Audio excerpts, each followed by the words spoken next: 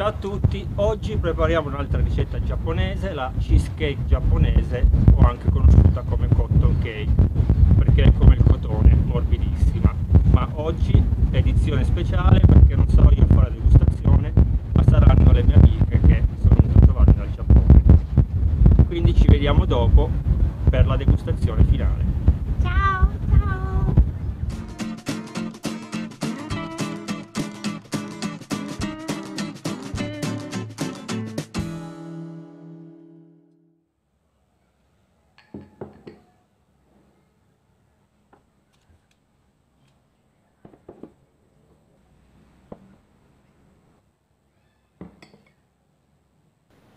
Per la cheesecake giapponese o la cotton cake o la torta soffice giapponese, chiamatela un po' come volete, viene chiamata in diversi modi, ci serviranno naturalmente 250 g di formaggio spalmabile, 140 g di zucchero a velo che io ho diviso 70 e 70, perché 70 li usiamo coi bianchi, 70 coi tuorli, 60 g di farina più 20 g di amido di mais, 100 ml di latte, 60 g di burro, 6 uova, il succo di mezzo limone più la scorza grattugiata, mezzo cucchiaino di sale e mezzo cucchiaino di cremor tartaro, spero di averlo pronunciato nella maniera giusta, che è un altro tipo di lievito per dolci che dovrebbe mantenere la nostra torta compatta, perché praticamente questa torta è una specie di soufflé, quindi c'è poi il rischio che si sgonfi. Invece con questo tipo di lievito dovrebbe rimanere più compatta. Vediamo se funziona. Allora, adesso prima cosa dividiamo i tuorli dagli albumi, mettiamo gli albumi da parte e andiamo subito a montarli con 70 g di zucchero e il cremor tartaro. Dopo mettiamo tutti gli altri ingredienti assieme e sempre con la frusta andiamo a mischiarli insieme. Una volta che abbiamo preparato separatamente i bianchi e i rossi, andiamo a unirli delicatamente mischiandoli sempre dal basso verso l'alto. Poi andiamo a mettere il tutto in una teglia e dopo vi mostrerò. Ho già messo la carta da forno, ma ve lo spiego dopo.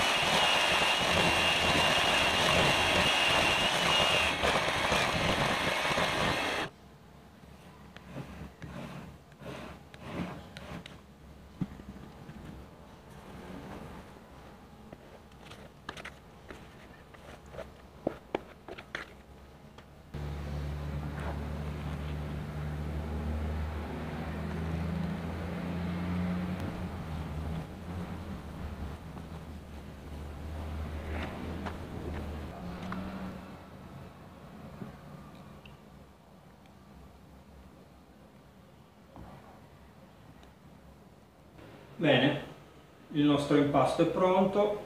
Come avete visto, io all'impasto ho unito la meringa, possiamo chiamarla.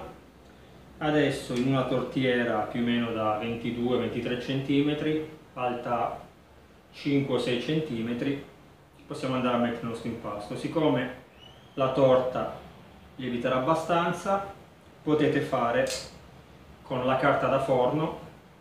Prima imburrate la tortiera, poi con la carta da forno andate a fare una striscia più alta, aiuterà a sostenere la torta. Io ho messo anche dei pezzi di carta da forno sul fondo. Va cotta a bagnomaria, quindi in un'altra teglia mettiamo dell'acqua. Io metterò degli stecchini da spiedino sul fondo per evitare che il contatto sia diretto con la teglia, ma che ci sia l'acqua di mezzo. Quindi mettiamo la nostra teglia così, l'impasto, l'acqua attorno e inforniamo. Il forno deve essere preriscaldato a 200 gradi. Inforniamo dopo circa 15, 16, 17 minuti, regolatevi voi in base. Secondo me 15 minuti sono sufficienti. Abbassate il forno a 140 gradi, senza aprirlo, senza toccarlo. Fate cuocere per mezz'ora a 140 gradi, la temperatura si abbassa poco alla volta. Dopo mezz'ora buttate un occhio, in base al colore e al resto potete regolarvi. Potete spegnere il forno, rimuovere l'acqua da sotto, quindi togliete la torta e rimettete soltanto la torta all'interno, senza l'altra teglia con l'acqua, e poi lasciate la porta socchiusa e la lasciate raffreddare all'interno del forno, quindi per almeno mezz'ora. Poi si toglie dal forno e si mette in frigo. Bisogna aspettare almeno 3 o 4 ore, quindi io andrò a fare la degustazione domani.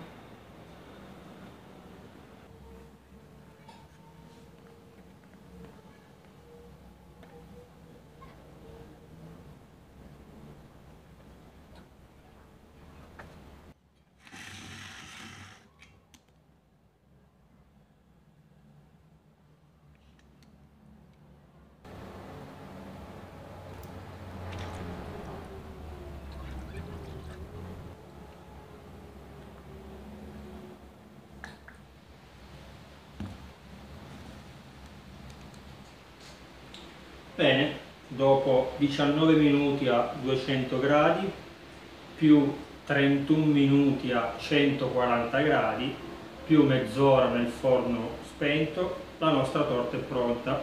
Adesso vado a togliere la carta, la tolgo dalla nostra teglia, la metto in un piatto e la posiziono in frigo. Domani mattina andiamo a fare la degustazione.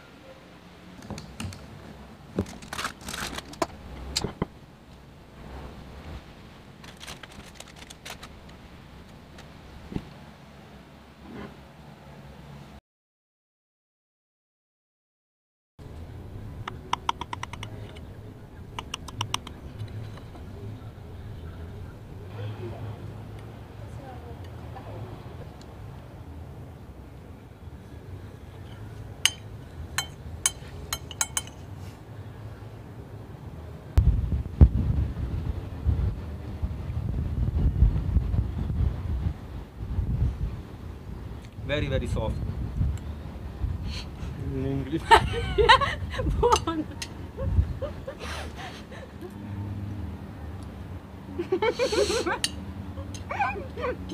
It's delicious. It's yummy.